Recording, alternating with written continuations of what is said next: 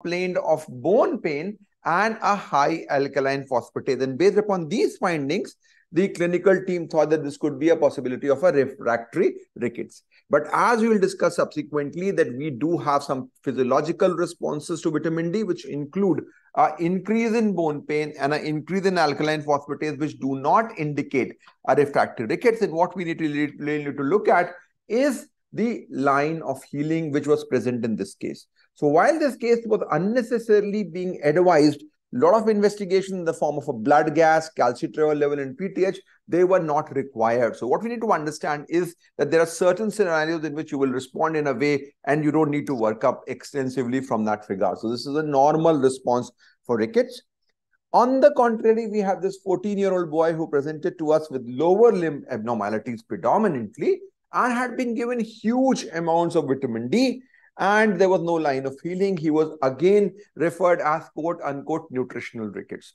So in the first case, we were making physiology into pathology. Here, a pathology was turned out to be in a physiological cause, and this unfortunately resulted in the development of nephrocalcinosis. If you have a late onset rickets with predominant lower limb abnormalities with a normal PTH, normal calcium, think of hypophosphatemic rickets. So when we talk about rickets, we have to balance between the not doing too much workup where it is not required, while not missing on pathological cases. So this missing and messing is something which we want to avoid. Rickets overall is a reasonably common condition, usually nutritional, but refractory rickets may pose challenge, as we saw in the second case in that perspective. All of you can go and have a look at our website, learning.growsociety.in, which has got a lot of information about pediatric endocrinology, including resources and courses. Our e-learning portal on YouTube, which has got a lot of videos on pediatric endocrinology.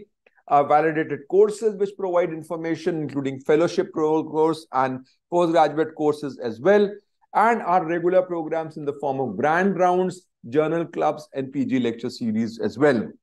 We've got publications across board from protocols to advanced and basic pediatric endocrinology and mobile applications which guide assessment and management in that perspective. So today, we'll talk a bit about pathophysiology of rickets, followed by etiology, which Dr. Vibha will cover, followed by management. And at the end, we'll have very interesting Q&A session, which Dr. Dhwani will be conducting, which will try to test what we have learned over this period. So this is predominantly targeted at the level of postgraduates and practicing pediatricians in that perspective. So when we talk about bone mineralization, we are talking about two important minerals, calcium and phosphorus. And these calcium and phosphorus are deposited in the form of calcium hydroxyapatite, which is a ratio of 10:6 as far as calcium and phosphorus is concerned. To avoid ectopic calcification or ectopic mineralization, so to speak, body has got specific inhibitors like pyrophosphate, which inhibit the process of this mineralization. Now, this pyrophosphate is specifically degraded via alkaline phosphatase, which is produced via the osteoblast, which degrades them, resulting in then the mineralization process. So for the bone to mineralize, you will need calcium, good amount of phosphorus, as well as a good amount of ALP. If you are able to provide enough amount of calcium and phosphorus in the body, rickets will not happen. So of all the pathophysiological causes we are talking about, be it the effect of vitamin D, be it the effect of PTH, calcitonin, or whatever, if we are able to maintain a good amount of intravenous calcium and phosphorus, the rickets will not develop. And this is something to remember from that regards. So calcium and phosphorus both are important. Which is more important probably here would be phosphorus, because phosphorus is the inhibitor of growth plate apoptosis. If you have hypophosphatemia, the epiphyseal growth plate will not apoptize. Your growth plate will become bigger, and that is what is rickets in that perspective. So the basic requirement for rickets to develop is hypophosphatemia. So while we'll classify into calciopenic and phosphopenic rickets, we need to remember that nearly all forms of rickets have low phosphorus levels. One in which you have a primary problem of phosphorus will be phosphopenic, but anybody who has a calciopenic rickets will have secondary hyperparathyroidism, and that is going to cause a hypophosphatemia anyway. So phosphorus is expected to be low in everybody who has got rickets. If your phosphorus is high, your diagnosis goes directly towards renal failure or pseudo-hypoparathyroidism as a rare possibility in that regards. Now, just to go through a bit about how this calcium and phosphorus is regulated. So calcium is largely the chronic regulation is at the level of the intestinal absorption. You also have an acute change which happens from the bone, and there is a minor effect in terms of renal calcium excretion. So there are three major organs: the intestine, the bone, and the kidneys, and there are three major organs which regulate. Predominantly, I will talk about two. We've discussed a lot about calcitonin the last time as how it is a redundant hormone as far as calcium homeostasis is concerned. So most important, of course, is the parathyroid hormone, which has got multiple effects to increase the serum calcium level. It has an effect on the calcitriol production. It has the effect of getting calcium out of the bones. And via calcitriol, it also increases the absorption of calcium from that regards. Simultaneously, if you are wanting to increase calcium, you want to decrease phosphorus, because if the phosphorus goes up, you will have unnecessarily binding of phosphorus to calcium and develop hypocalcemia. So PTH is a potent phosphaturic substance in that regards. PTH also, as I discussed, increases the 1-alpha hydroxylase activity, increasing calcitriol, which is the only regulator of dietary absorption of calcium. And PTH, of course, has an effect on bone. What about phosphorus? Now, as against calcium, which is very, very tightly regulated by the body, and we want to maintain it at normal level, phosphorus is more like an orphan. There is no single hormone which is really wanting to ensure that your phosphorus goes up. You have got PTH, which is causing a loss of phosphorus.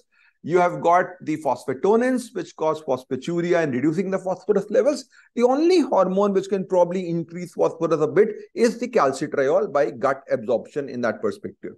The reason for this is that phosphorus is abundant in the cells. Whatever you eat, you will always get a lot of phosphorus. So dietary phosphorus deficiency is extremely uncommon. The only condition in which you can have a phosphorus deficiency is somebody is on a total parental nutrition for a long time, or you're losing more from the kidneys. So again, phosphorus, there are three players: the intestine, the bones, and the kidneys. But the most important player, of course, will be the kidneys from that perspective. Now, calcitriol is very, very important in terms of increasing phosphorus level. So calcitriol increases phosphorus absorption, and you will also have more phosphorus coming from the bones in that perspective. Now, what it means is that when you are treating somebody with rickets, suppose you're treating somebody who has vitamin D deficiency rickets, your phosphorus levels will be low, as we'll discuss subsequently. Once you correct their vitamin D deficiency, your phosphorus will automatically get corrected. There are two mechanisms. One, if your calcium goes up, the PTH level, the hyperparathyroidism will come down and phosphaturia will come down. The second is the direct effect of calcitriol. So when you are treating rickets, most of them will be phosphopenic, but you don't need to focus on a calcium phosphate. You can very well give calcium carbonate or calcium citrate to get a good response. You don't need to give extra phosphorus in that perspective. Now, phosphorus is being excreted in the kidneys, and a major regulator there is the parathyroid hormone, which we discussed, but this is not for conservation. PTH will remove, whenever PTH is high, it will not look at what your phosphorus level is. If your phosphorus is low, it will still try to remove the phosphorus, and this becomes important in hypophosphatemic rickets. So in hypophosphatemic rickets, your phosphorus levels are low, your PTH is low, but as soon as you increase your phosphorus level, the PTH suddenly comes into the picture and it pushes out that phosphorus. So this is a very, very difficult condition to think of.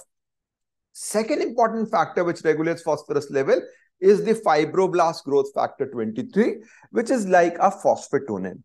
So when we talk something like a phosphatonin, it has got multiple effects. The most important effect is to cause excretion of phosphorus in the urine.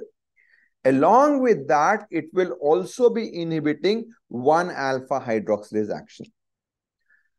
Anybody who has got hypophosphatemia should have a high 1-alpha hydroxylase because you want to conserve this phosphorus, and this may result in hypercalcemia. This is one condition which we see in infants who are on total parental nutrition, who are deficient in phosphorus. 1-alpha hydroxylase goes up and you will develop hypercalcemia. Now, these phosphatonins are unique in that they are not only increasing the excretion of phosphorus, they are also avoiding the unnecessary increase of calcitriol in response to this hypophosphatemia. The third major effect is at the level of PTH. They will be inhibiting PTH in that regards, and therefore, in individuals who have hypophosphatemic rickets, your FGF23 is high, you will not have hyperparathyroidism. High PTH in a child who has got refractory rickets without treatment excludes the possibility of hypophosphatemic rickets, and that's something important to understand. Now, growth hormone also plays a role in conserving phosphorus from the kidneys. That's why there is some role of giving growth hormone in individuals who have hypophosphatemic rickets with growth failure. So this will have benefits not only in terms of growth, but also in increasing their phosphorus levels as well in that perspective. Now, calcitriol and PTH both increase FGF23. And if you look at feedback, FGF23 will inhibit both calcitriol and PTH. So this is like a mechanism which we discussed already from that perspective in that regards. Now, we've talked about calcium and phosphorus, a word about a very important player in mediating both of them, which is vitamin D.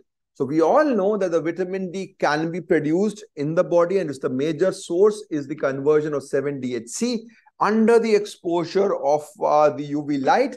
Typically, in the Indian setting, we would need around 120 minutes, 10 to 3 p.m., which is something which is unusual for anybody to get. And that's why we've got so high levels of vitamin deficiency, which is the cholecalciferol. Or you can get the plant source, which has got a limited amount, a bit in mushrooms, and unless it's fortified, you won't get much from the food. This will be in the form of ergocalciferol. Now, chole and ergocalciferol are very similar in structure. They're like isomers. And there are some differences, but pretty much we can consider both as a single term as vitamin D. This is something to remember. Now, this vitamin D needs activation in the liver via the 25-hydroxylase to be converted into 25-hydroxyvitamin D, which is the most important marker of vitamin D status in our body. Now, 25-hydroxylase is a very unique enzyme in that its activity depends only on its substrate. So it's not limited. So often you will see that if your substrate becomes too much, the body decreases the enzyme so that toxicity becomes less. No, whatever vitamin D you take will be converted into 25-hydroxyvitamin D. So it has got two problems. If you give somebody very high doses of vitamin D, the risk of toxicity is there. The second is because this is independent of the substrate. This is independent of PTH. It is the best marker of vitamin D status in an individual. So if you want to assess vitamin D from an adequacy perspective, 25-OHD is the best marker.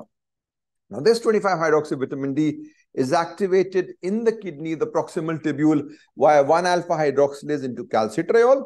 And this 1-alpha hydroxylase is stimulated by PTH and inhibited by the FGF23, which we discussed.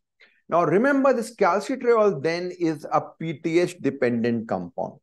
The levels of calcitriol may be low, normal, or high in vitamin D deficiency. So I often get referrals because the calcitriol is high and somebody says, okay, this is vitamin D dependent rickets. So you've got rickets and high calcitriol. So this means it's VDDR. No, you need to understand that this may be a normal response. So unless and until you have proven that this is refractory rickets, there is no point getting a calcitriol level done. So when we talk about our algorithm, we really put calcitriol much lower down. So don't do it in everybody. In routine checkup, it's a waste of money from that perspective. Now, there is also a defense mechanism which prevents the excess of vitamin D by converting it into the inactive form 24-25 dihydroxyvitamin D. This is a bit like T4 getting converted via monodeiodinase 1 to T3, which is active, and the inactive form via monodeiodinase 3, which is the reverse T3. So 25-OHD is a branching player. It may be activated towards 125 or inactivated towards 24-25.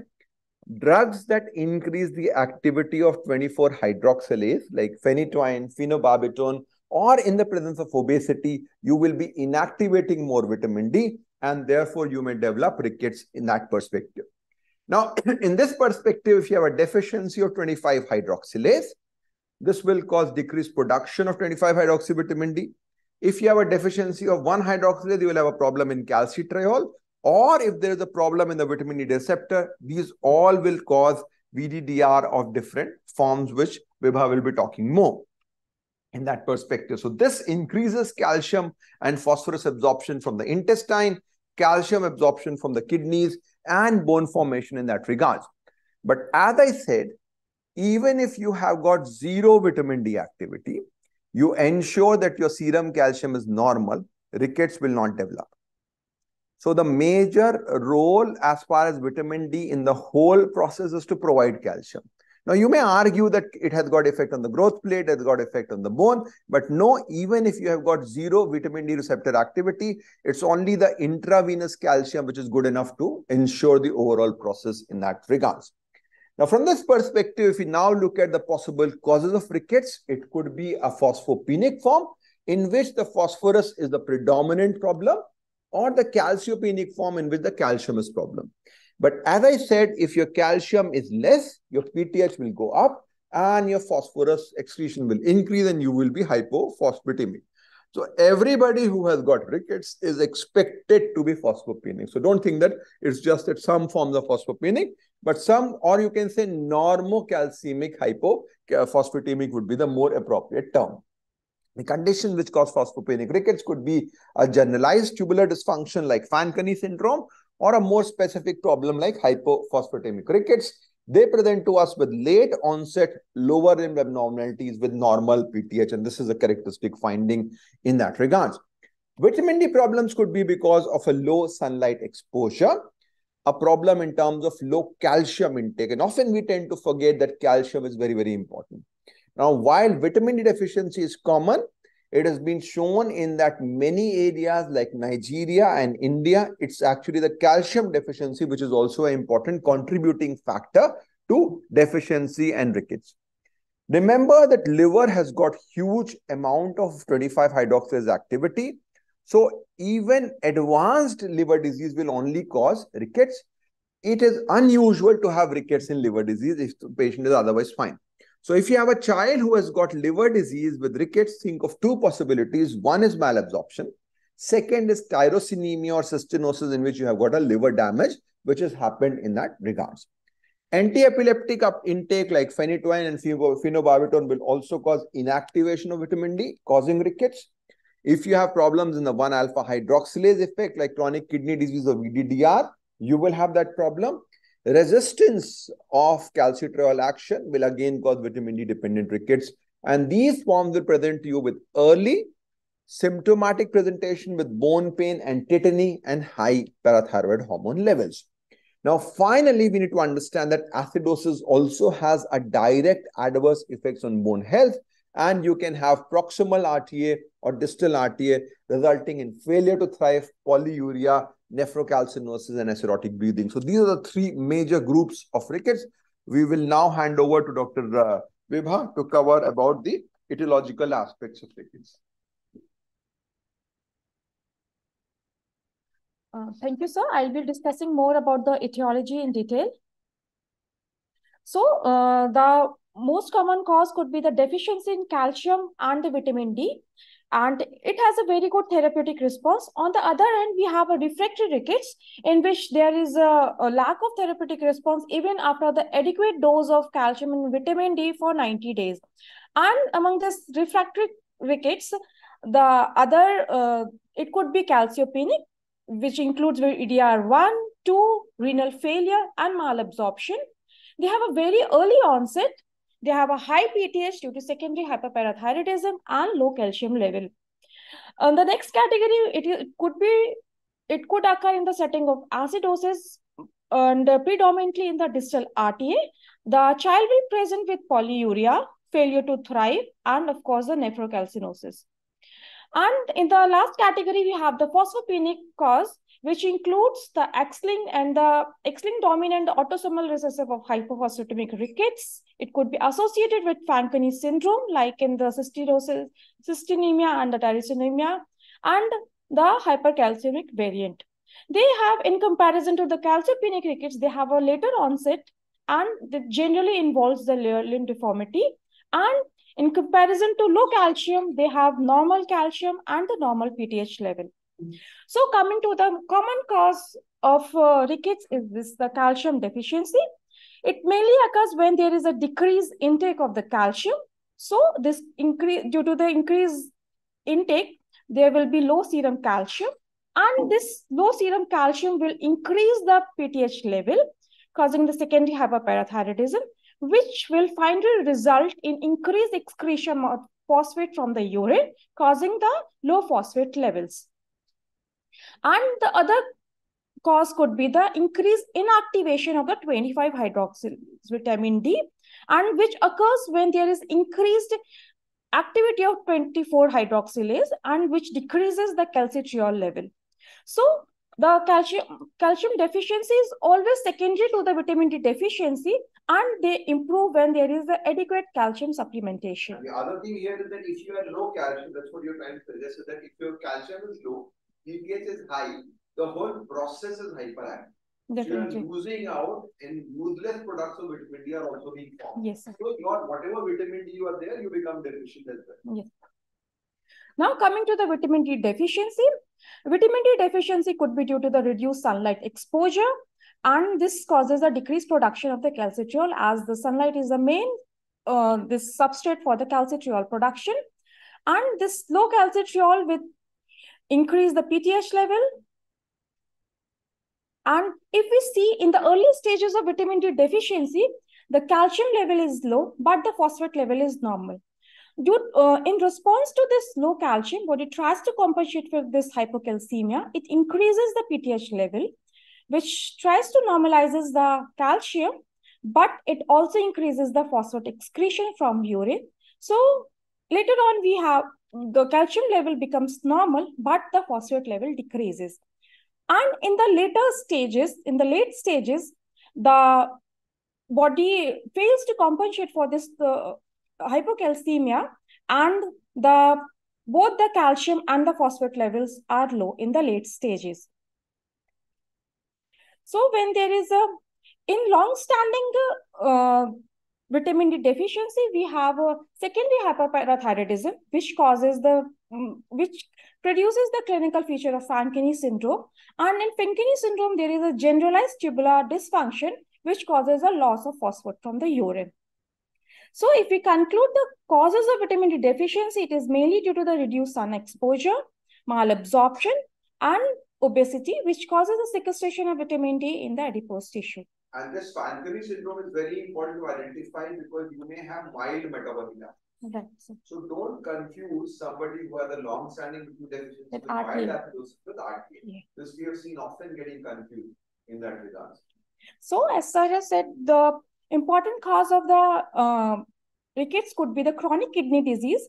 And what happens in the chronic kidney disease, thus there is a decreased synthesis of 1-alpha hydroxylate, and there are many factors which have a very detrimental effect on the bone health. One is a decreased synthesis of the hydroxylase, the high phosphate levels, which triggers which causes the high FGF23 level, and which decreases the 1-alpha hydroxylase, and there will be the low calcitriol. And this low calcitriol will cause the secondary hyperparathyroidism, and this secondary hyperparathyroidism will finally cause the low phosphate level. But in this chronic kidney disease, we have acidosis along with the high phosphorus. Generally, if the patient present with the rickets, we generally have low phosphorus level. But if there is a rickets and the phosphorus level is high, we should always think of there could be the cause of a chronic kidney disease, and they will present with growth failure, and they have a normal ALP level because the bone turnover is normal in the chronic kidney disease. So this is the very interesting paper as published by Dr. Anurag Bajpayee, showing the various causes of refractory rickets, and it clearly shows that the vitamin D dependent rickets have a very early onset, and along with the distal RTA, while the proximal RTA and the hypophosphatic ricket will present later. And the distal RTA has a very have very severe features like polyuria, fractures, and even enamel hyperplasia in contrast to the proximal RTA. And in the vitamin D dependent rickets, the patient will have severe hypocalcemia that could result in the seizures as well. So now coming to the vitamin D dependent rickets, what happens here is we have there is a problem in the 1-hydroxylase synthesis.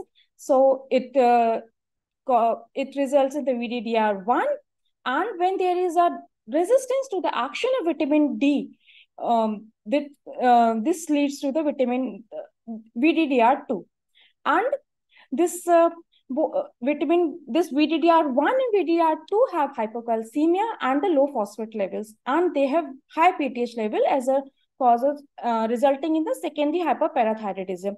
This condition is very difficult to treat, and it requires a lot of calcium as in the IV form. And the children who have VDR2 present with the alopecia because vitamin D is very important for the hair follicle growth. So these patients with vitamin D dependent rickets have a very early onset. They have severe hypocalcemia, and they're very difficult to manage and requires a huge amount of IV calcium supplementation. So coming to the impaired vitamin D effect, what it means, the vitamin D is not working properly or not being synthesized in the adequate amount. So it could be due to defect in the activation, where there is a deficiency in 25-hydroxylase as present in the VDDR1B and the advanced liver disease. It could be problem in the 1-alpha-hydroxylase, which results in VDDR1A, and it could be due to the increased inactivation of 25-OHD by the increased activation of 25-hydroxylase enzyme. And it is generally present in the when there is an intake of drugs like anti-epileptic drugs, which includes phenytoin, carbamazepine, etc. And now coming to the VDDR2, where there is a defect in the action of this vitamin D, there is a resistance to the action of vitamin D, and we have this VDDR2A, where there is a DNA binding defect, and VDDR2B, where there is a ligand binding defect. So these patients present very early, they have severe hypocalcemia and difficult to manage too. So if I summarize the inherited cause of the vitamin D effect, we have 25-hydroxylase deficiency, which is due to mutation is CYP2A1 gene. They have very low level of 25-hydroxy vitamin D, low level of calcitriol. They present early, and they present with refractory rickets. In the 1-hydroxylase deficiency, it is due to mutation is 27B1 mutation, and they have high 25-OHD level, while the calcitriol level is very low, and they present with severe hypocalcemia resulting in seizures too. And in the next category of VDDR2, VDDR2A is due to the defect in the DNA binding, and it has both high levels of 25-hydroxylase vitamin D as well as the calcitriol level. And these patients have severe hypocalcemia along with the alopecia. In the VDDR2B, there is a defect in the ligand binding, and it results in high 25-OHD and the calcitriol level, and they also present with hypocalcemia. Now coming to the very important cause of the refractory rickets, that is the hypophosphatemia rickets. Generally, all the rickets have low phosphate level except for the chronic kidney disease. In the main abnormality involves here in the hypophosphatic rickets is increased synthesis of FGF23 or decreased inactivation of FGF23.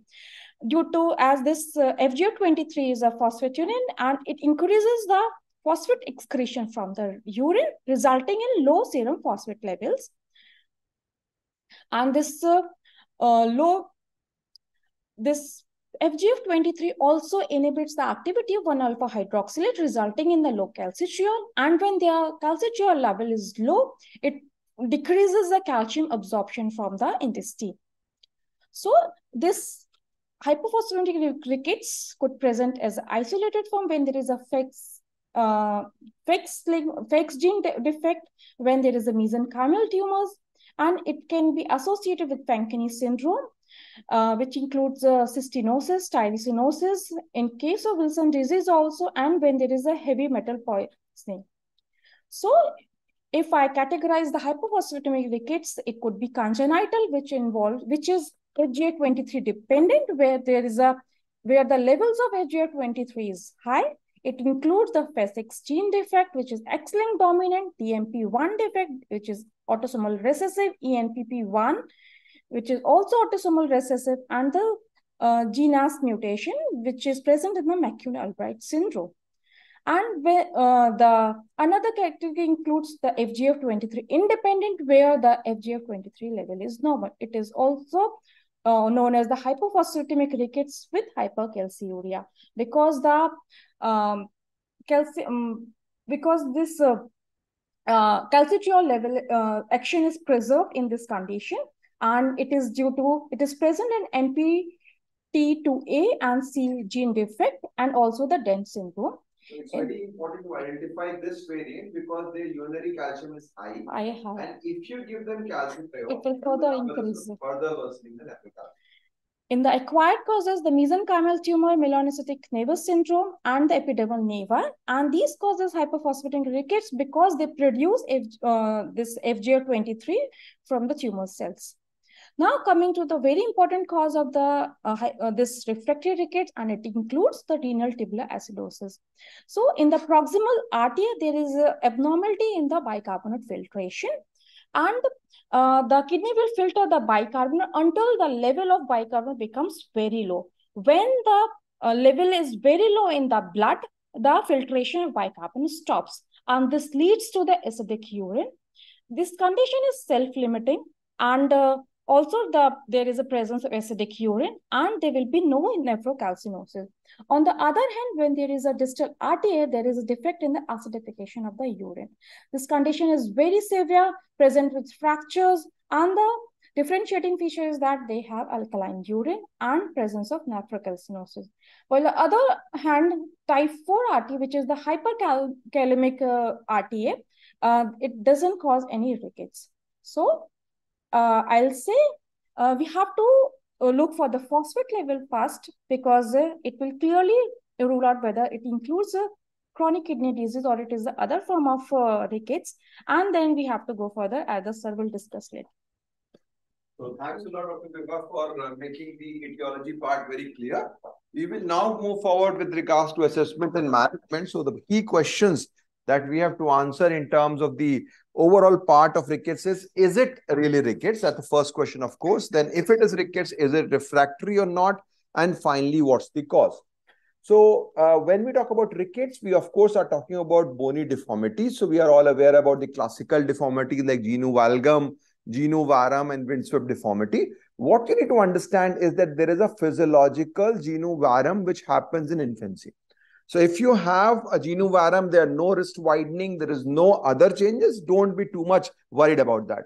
But if you have a windswept deformity, or if you have a clear-cut genu valgum, this is a pathological cause which you have to worry, of course, and then X-ray will give you a good picture. You can look at the hand X-ray, which gives a good picture, or even the knee X-rays. And we talk about the cupping, which is basically the widening and there is a gap there. Fraying, which is the irregularity, and splaying, which is the pressure the bone is forming on a weak bone, causing it to splay out from that perspective. Now, the next big question before you want to evaluate is it really refractory? So we have to follow the protocols as far as the treatment are concerned. There are global recommendations which are also there, and IAP has also come up with their own recommendations for vitamin D treatment, which basically, in most cases beyond 1 year, they're talking about 3,000 international units every day. So this is something which we would like to recommend, 3,000 international units daily for 12 weeks. And alternatively, you can use 60,000 units fortnightly every 2 weeks. Now, the big message here is that injectable forms are not recommended because they will cause very rapid rise and rapid fall of vitamin D, and they will have a risk of hypercalcemia. They are specifically reserved only for malabsorption.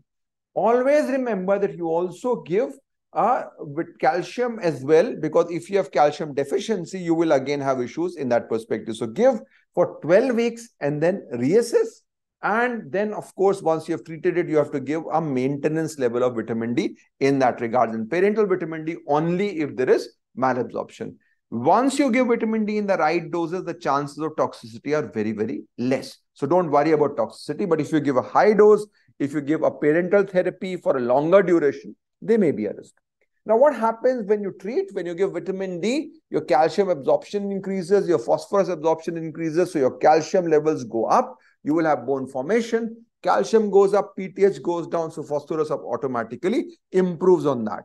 Now, once you have got this deposition, you may have hypocalcemia if you are not giving calcium. This is what is known as a hungry bone syndrome. And you may also have bone pain because of bone formation. So this is a normal phenomena. Do not worry about this and think that this could be a feature of refractory rickets. Now, because of rickets, the bone turnover was low. Once you have treated, the bone turnover increases. And as Vibha said, that your bone formation markers like ALP levels will go up because they are required as part of the bone formation. So this high ALP does not mean that you have got a refractory rickets. So this is something you need to understand. So when we are thinking of refractory rickets, we need to first of all be sure that you have rickets. Second, you should give enough dose of calcium and vitamin D, and then you do not find a line of healing. This is what is important. The misguiders are high ALP, low calcium, and bone pain, which may happen as a normal response, which you need to be aware of. Remember that other conditions may look like rickets, particularly skeletal dysplasia. And we know many of them are specifically having the epiphyseal involvement.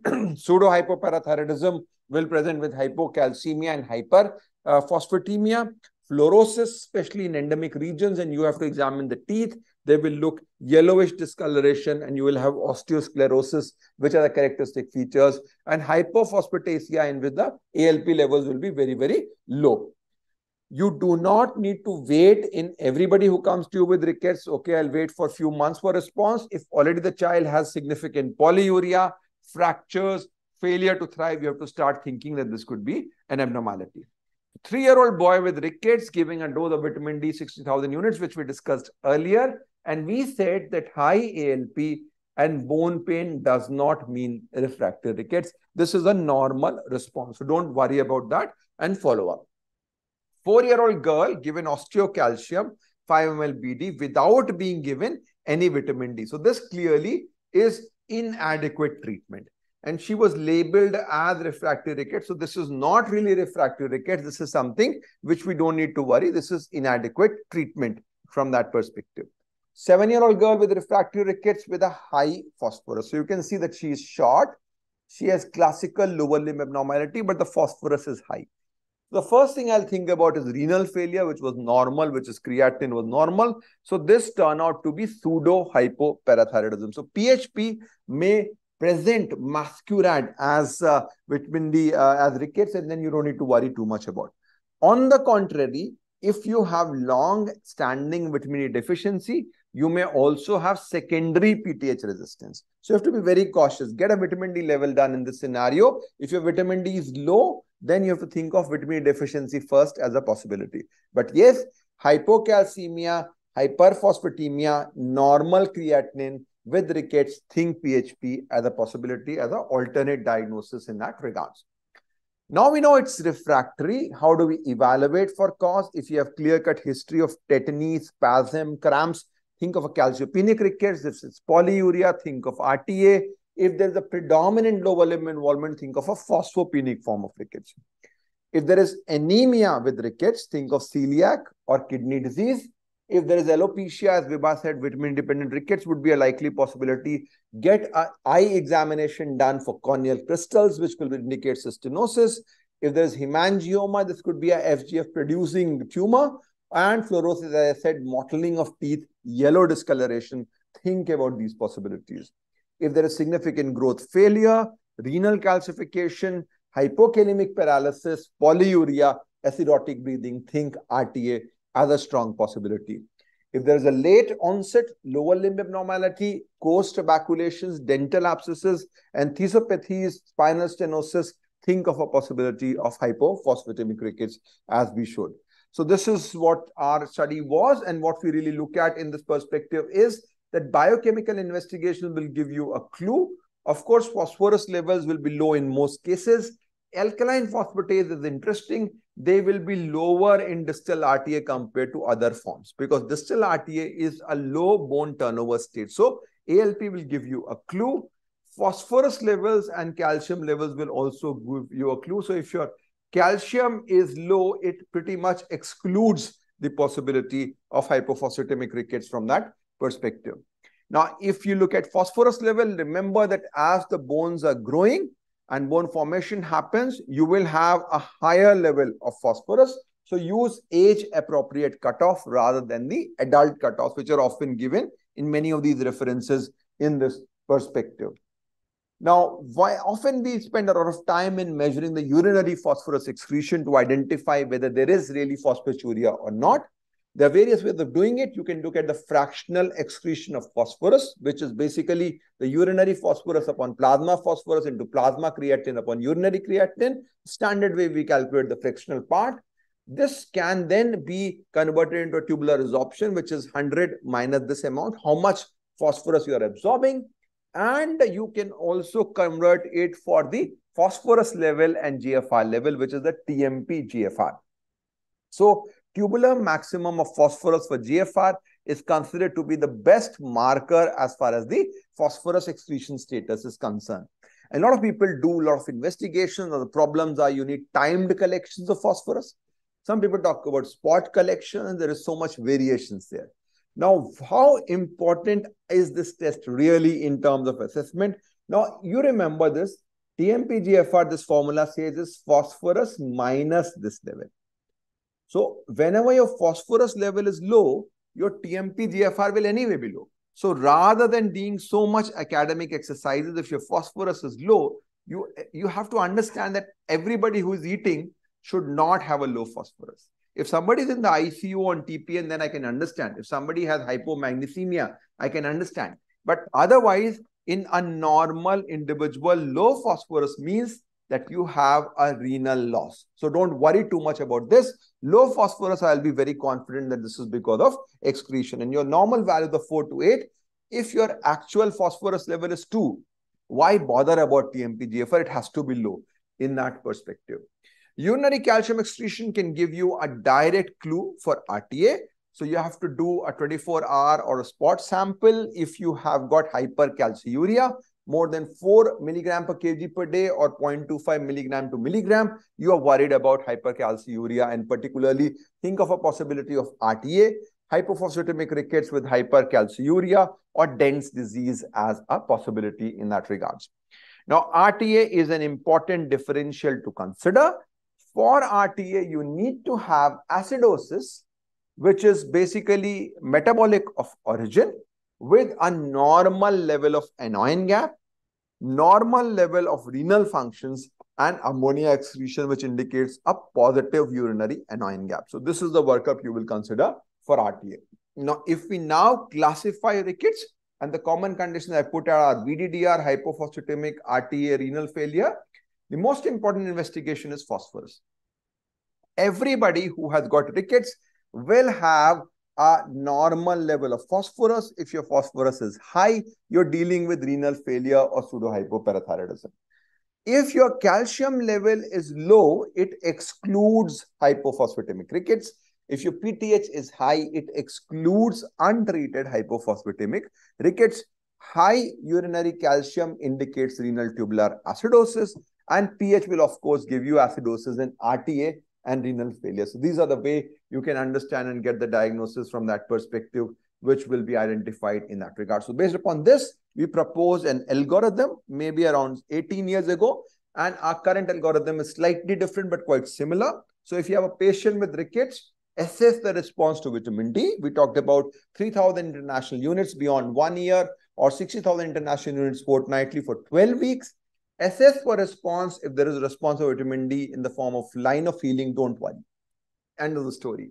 If your rickets is not responding and your phosphorus level is low, you've got multiple differentials. 3 major differentials: RTA, hypophosphatemic rickets, and VDDR. So you look at blood gas. If there is acidosis, this is RTA. You classify based upon urinary pH, you can do fraction excretion of bicarbonate, you can do a urine to blood CO2 difference to identify distal versus proximal RTA. Mild metabolic acidosis should not raise the possibility of rickets here as RTA. Think of secondary hyperparathyroidism also in that regards. One condition I find often confusing to identify is proximal RTA, which may not have acidosis all the time. Urinary pH may be variable. So look for other signs. Look for urinary glucose. So if the glucose is there, often we miss it. This will be indication that this could be Fanconi syndrome. If the blood gas is normal and your calcium, phosphorate, calcium and PTH are also normal, this is hypophosphatemic rickets. If, however, you have got low calcium or high PTH, this is vitamin D dependent rickets. You classify based upon calcitriol, which is high in VDDR2 and normal in VDDR1. So if you now look at the algorithm, calcitriol is only indicated in refractory rickets with normal phosphorus, normal blood gas, hypocalcemia or hyperparathyroidism. So if you do random, everybody calcitriol, your levels will get confused and you will label everybody as VDDR2. So this is something which has to be avoided. Now, of course, if your phosphorus is high, your diagnosis becomes easy. Your creatinine is high. This is renal failure. Alternatively, you're looking at PHP.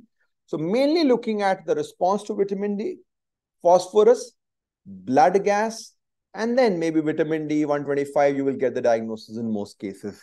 So 4-year-old girl, rickets, 2 courses of vitamin D, no improvement, also has abdominal pain and anemia. So parental vitamin D was given and there was a response. So what are you thinking here, Dr. Dhwani, in this case?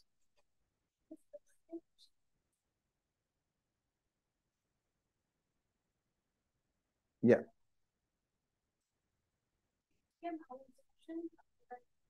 So this was one case in which we gave the parental vitamin D because we were suspecting malabsorption and TTG was strongly positive. So consider celiac as a possibility. 5-year-old girl with rickets and polyuria, you see significant failure to thrive. There is metabolic acidosis with a high urinary pH labeled as distal RTA. Do you agree, Vibha?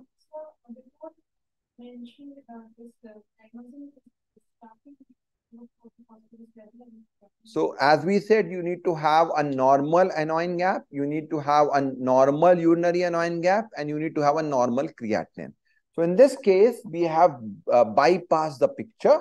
So here the phosphorus was very high and we should have thought of CKD. So it's a renal acidosis, but it's a renal glomerular acidosis rather than a renal tubular acidosis, so to speak.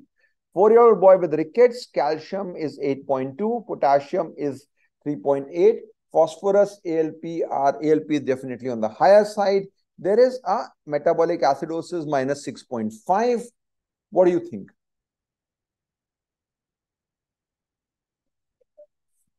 So first presentation doesn't have any history of giving vitamin D.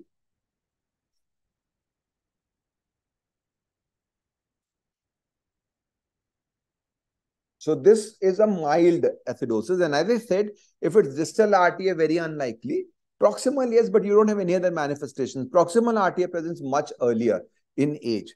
So what we are seeing here is that this is not fitting into RTA.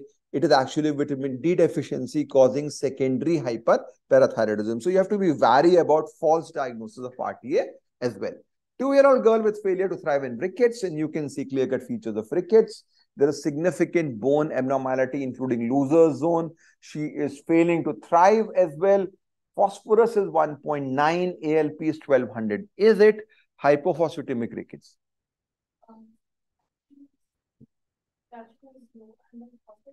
Calcium is normal.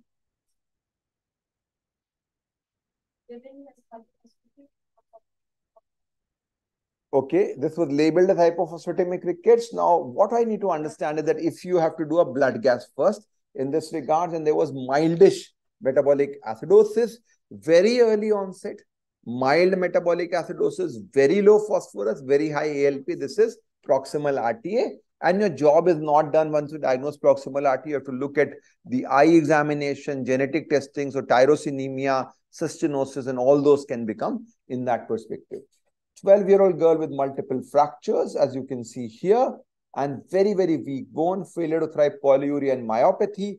There is metabolic acidosis, as you can see. Creatinine is normal and anion gap is normal. So this is RTA. Now, what do you think? This is distal or proximal RTA?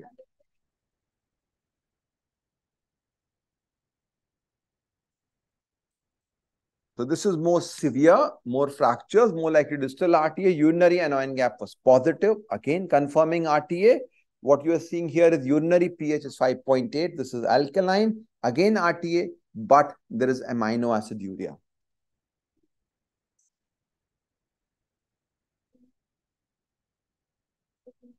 So Fanconi syndrome. So secondary hyperparathyroidism can cause that. So late onset, severe disorder, fractures, alkaline urine, think of distal RTA. Don't get too bothered about this amino acid urea.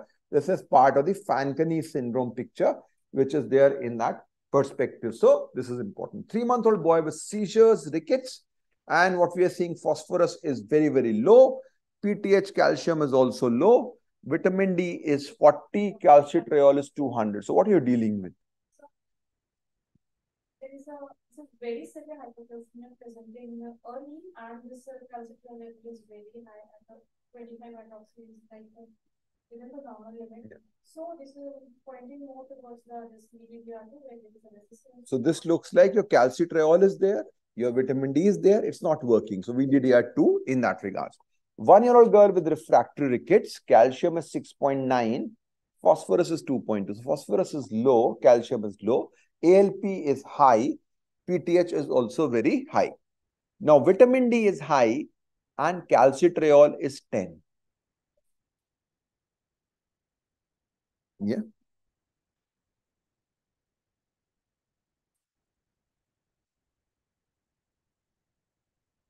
So this is a classical scenario that you are thinking of VDDR. And again, there's a confusion between VDDR and proximal RTA, which may be a part of the secondary hyperpara. So we give calcitriol and that would result in improvement. So again, VDDR1 will be hypocalcemia. This will be less severe than VDDR2. But yes, you have to consider this in appropriate situation. This case we already discussed. So Vibha, we have this guy, a girl with phosphorus, a child with phosphorus of 1.8. Base excess is -4. Calcium and PTH are both normal. So what are you thinking of?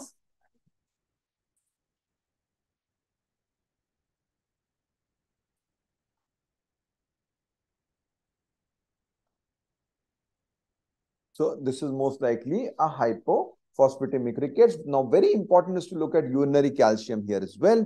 If you have hypercalciuria, you're dealing with hypercalciuric variant of hypophosphatemic rickets.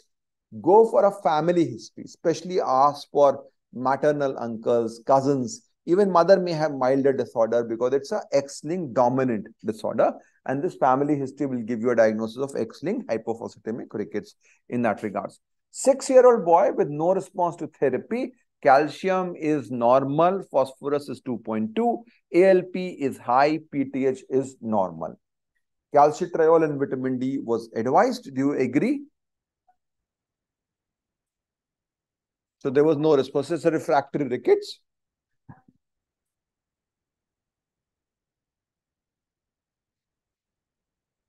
Okay. So blood gas was normal in this case. And now this child was on calcitriol, complaints of abdominal pain, polyuria, dehydration. What are you thinking of? So hypophosphatemic rickets with possibly hypercalciuric variant. So it's very, very important to really look at urinary calcium.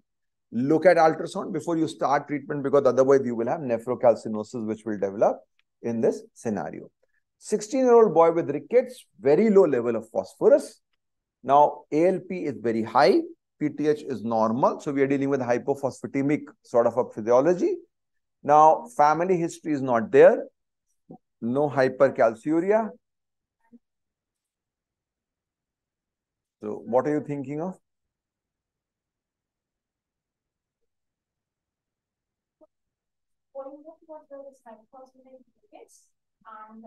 So you have to consider some acquired cause because it's a late onset. Why would it be so late? So generally you have to look for imaging. Genetic study was normal. MRI showed a soft tissue tumor. And if you remove that tumor, that will improve. So this is tumor-induced osteomalacia, where the tumor is producing FGF23, and that will improve from that regards. So all this algorithm, we have developed our approach pathway, which guides you in terms of assessment, which is available as part of our app, provides the right diagnosis in most cases. Now, coming on to the management part, I think we already discussed about the nutritional rickets. For the otherwise, the treatment is quite simple. For distal RTA, you give bicarbonate and you give supplemental vitamin D. Proximal RTA, the bicarbonate requirements are very high along with phosphorus. VDDR1, you require high dose calcitriol and calcium.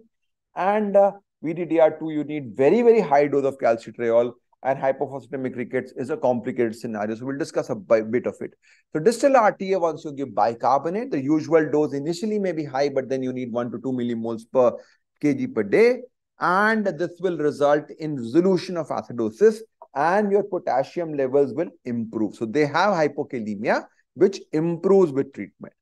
For proximal RTA, you need much higher doses of bicarbonate, and this results in a load of sodium, resulting in a potassium loss, causing worsening of hypokalemia. So you have to give them enough amount of potassium as a supplement, and also phosphorus, and sometimes thiazide diuretics may be required. For hypophosphatemic rickets, what you have to do is to give phosphorus around 30 to 50 milligram per kg per day. Do not give too much phosphorus at a time. If you give more phosphorus at a time, PTH will get up and it will remove in the urine. Now, whenever you do that, you will also need to give calcitriol, because there is also a deficiency of calcitriol which happens in the setting of this scenario. And if you have hypocalcemia, you will have hyperparathyroidism, which is going to cause a lot of problems. Phosphorus will come down, and you will also have a problem of tertiary hyperparathyroidism, which may evolve over time. So you don't want to give too much. In this case, you can give calcitriol, and you can also give a calcimimetic like cinacalcet, which can also suppress the parathyroid level in this perspective. If you give, however, too much calcitriol, there's a risk of nephrocalcinosis, which you need to be bothered about. Use thiazide diuretics as required. The most specific and the most promising therapy is the monoclonal antibody against FGF23, which is available as an injectable burosumab, which is quite helpful and causes a physiological response in the setting of hypophosphatemic rickets, and that's something which is important.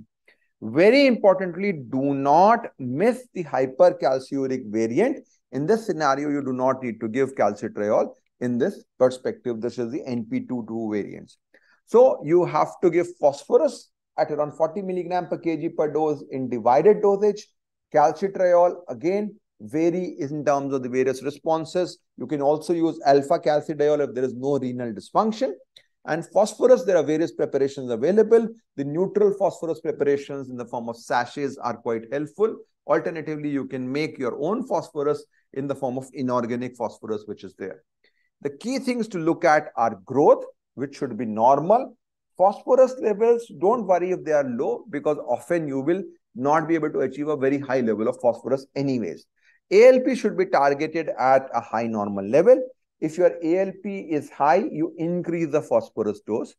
If your PTH is high, that is 2 to 3 times above the upper limit, you increase calcitriol. If despite adequate doses of calcitriol and normal calcium, it is not coming down, this may be emerging towards a tertiary hyperparathyroidism. You can think of cinacalcet as a calcimimetic in that regards. Monitor hypercalciuria to avoid nephrocalcinosis, and annual ultrasound will be required in this scenario, and look for X-ray for response. You have to be very cautious. So hypophosphatemic rickets requires a lot of evaluation in terms of management and follow-up. So we have a child with hypophosphatemic rickets on phosphorus 40, calcitriol 30.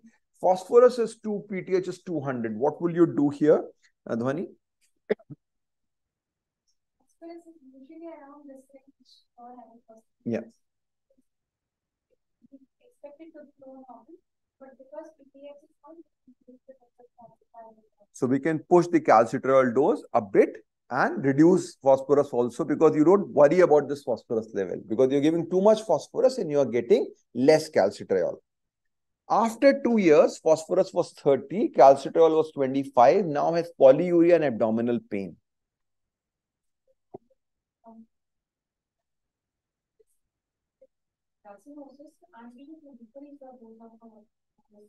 So there is hypercalciuria and renal calcification. So you have to definitely think of reducing the dose, adding thiazide, which is also going to help in that regards.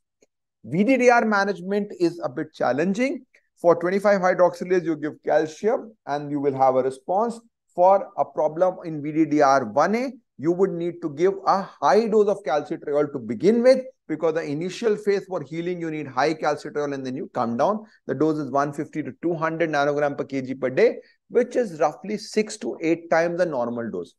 Now, why are we doing that? Remember, when we talked about the IAP guideline, they are saying 600 for maintenance and 3000 for treatment. So 5 times. Same here, 25 to 50 is the normal dose, but you need to give 150 to 200. So you need an initially high dose of vitamin D in that regards. 24 hydroxylase you can manage with vitamin D. VDDR2 is a nightmare. You need a huge amount of calcitriol, which is required, and some patients may require IV calcium in that perspective. So now we've discussed a lot about these things. We can now move forward in terms of Q&A with Rickets. So we'll look into that. So you can carry from here.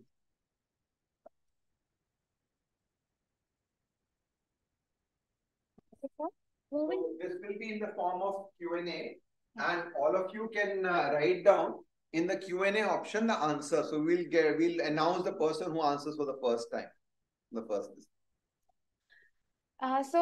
Here we start off with something simple. What is the earliest manifestation of vitamin D deficiency in infants? So you can put your response. The Q&A.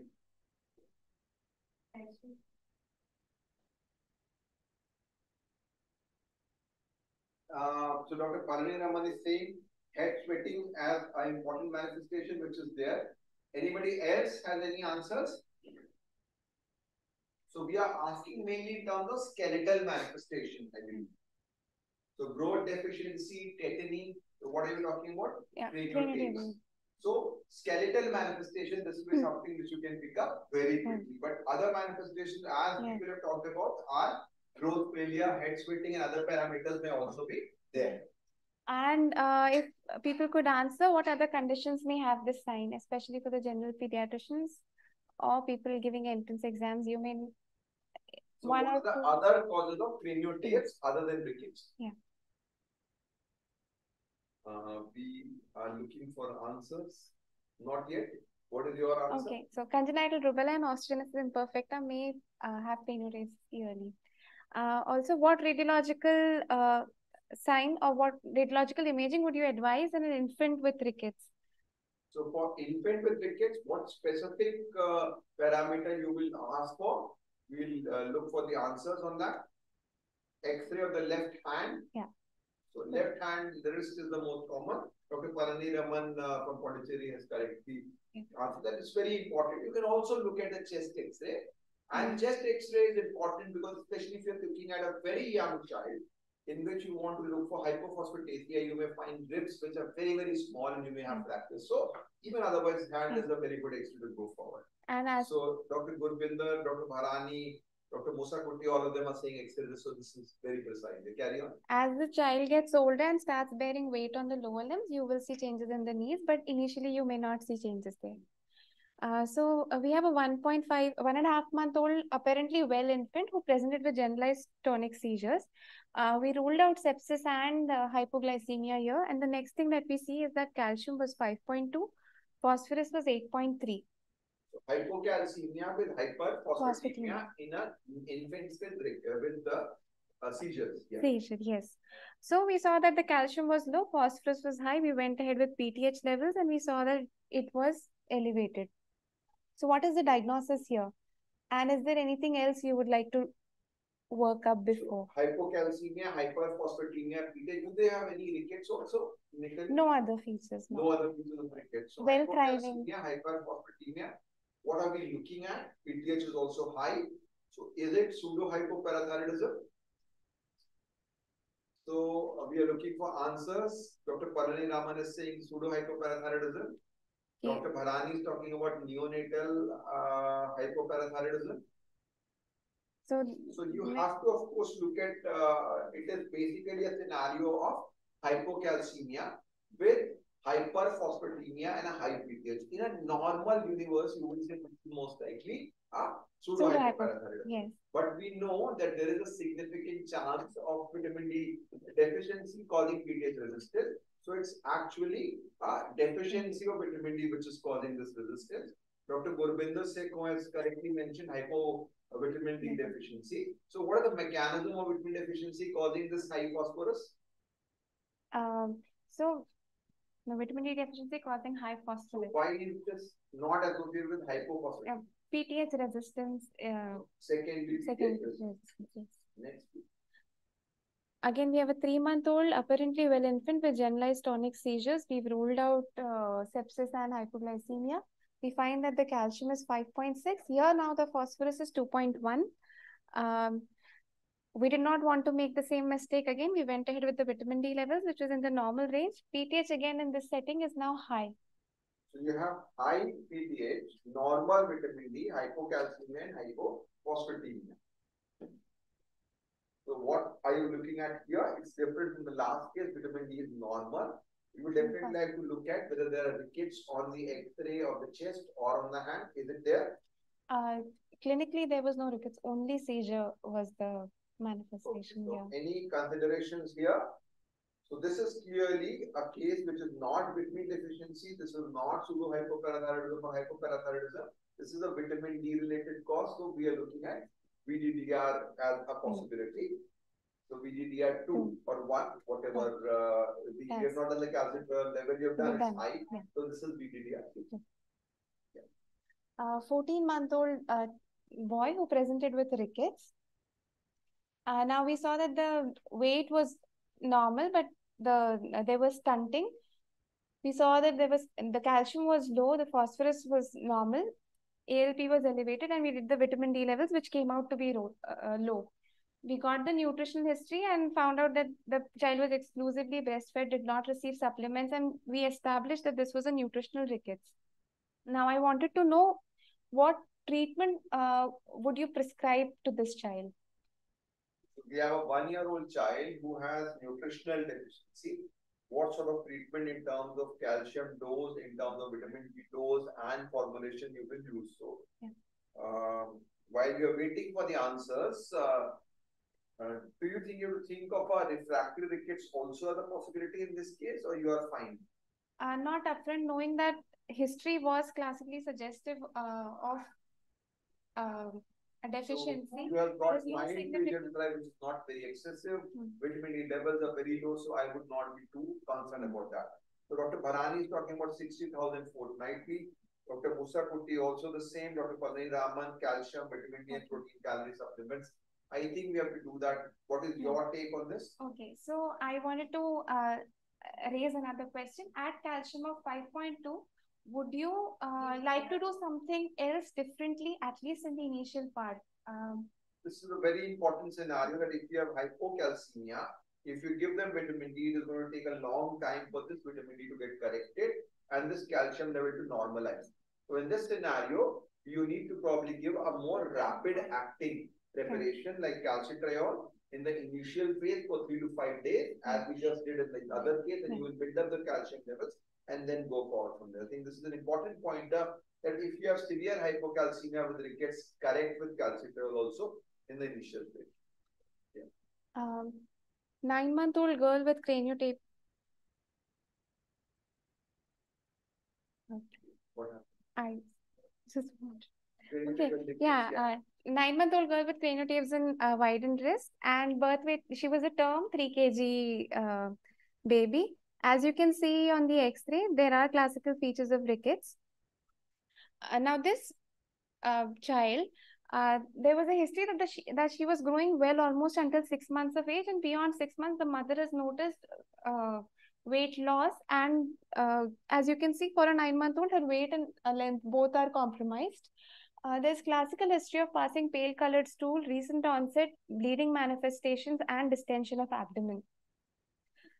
So what are you considering here? I mean, what diagnosis would you consider here, and how would you like to manage? Rickets which has not responded to vitamin D, or you don't have a history?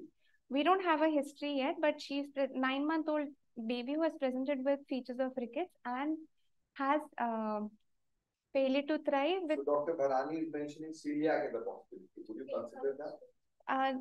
I'm not in a 9-month-old. No. Yes. The gluten exposure will be less. So yes, we're talking about some malabsorption. Yes. But what form we're looking at the liver disease as a possibility. So cholecystitis, Dr. Dhruv, Dr. Palani, Dr. Musa Kutti, Dr. Sushma Kaur is mentioning malabsorption. Yes.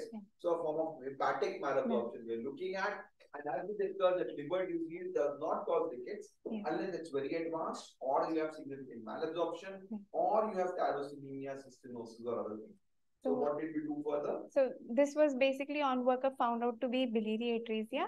And what other micronutrient deficiencies would you expect to simultaneously coexist in such children? So there will be a lot of fat soluble nutrient deficiencies which you have to be worried about. This 2.5-year-old boy presented to an orthopedic surgeon with knock knees and gait abnormality, basically. And again, we can see in the X-ray of the knee that there is some metaphyseal cupping, splaying, fraying. The weight and length were not quite compromised. So this child had received vitamin D intramuscular 6 lakh units, and even at 12 weeks, we saw that there was no line of healing. Now, this child definitely qualifies as a refractory rickets. On workup, we found that the calcium was 8.1, phosphorus 2.1, vitamin D was 200, and PTH was 70.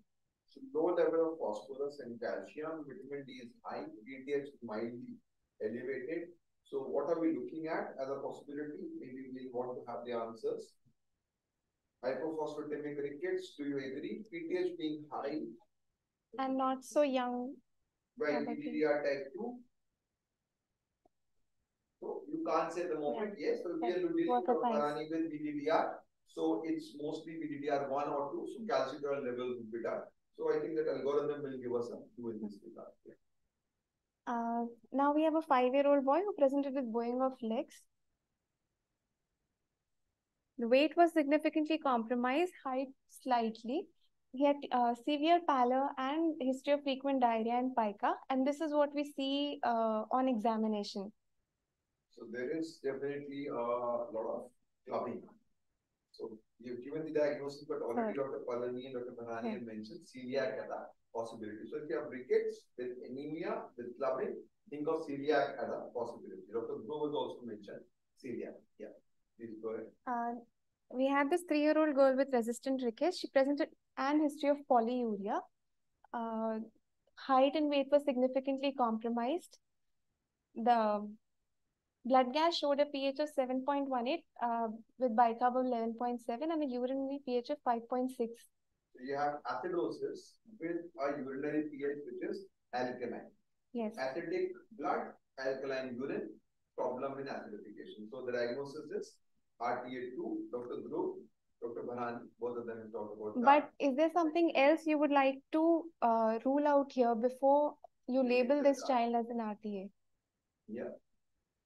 So again, creatinine will become important as we saw in that case.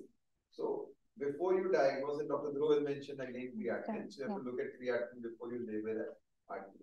And this child has a very classical frontal bossing and rachitic rosary, if I may this point. CKD becomes important.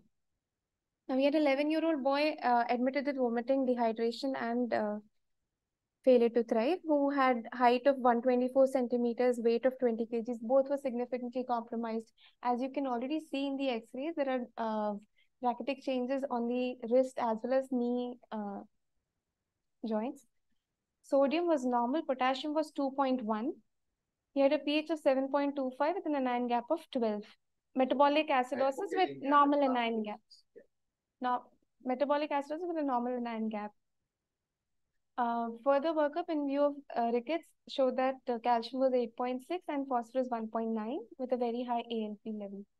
So, and you have a normal creatinine. So what are we looking at in this child who has got acidosis, who has got hypophosphatemia, high ALP, and a normal creatinine? Proximal RTA, Dr. Musa Kutti, Dr. Bharani is saying RTA. What are you thinking of? So it's more like a RT, and then you classify further. The reason why you probably distal RT was a bit less because the ALP was very high, but you can have variation as well. So again, this is considered RT.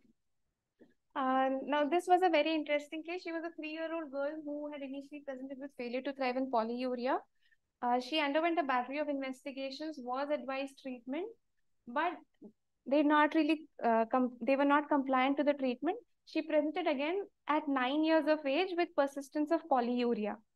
Now, in view of persistence of polyuria, the attending pediatrician had done a urine routine, which had shown glycosuria. So they went ahead with glucose blood sugar profile, and they saw that the blood sugar fasting and postprandial were normal. The HbA1c was in the normal range, and with this presentation, she was referred to an endocrinologist saying that the urine glucosuria does not match with the current investigation. When she was seen by us, she had features of rickets, and we went ahead with further workup, which showed sodium of 140, potassium was borderline low. Creatinine at 9 years of 0.8 was not significantly elevated. She had calcium of 8.1, phosphorus of 1.9, metabolic acidosis with pH of 7.2 and normal anion gap. So there is a mildish metabolic acidosis with a low phosphorus, and I think everybody has got the diagnosis. Dr. Musa Kurti, Dr. Palani Raman, Dr. Bharani, and Pankani.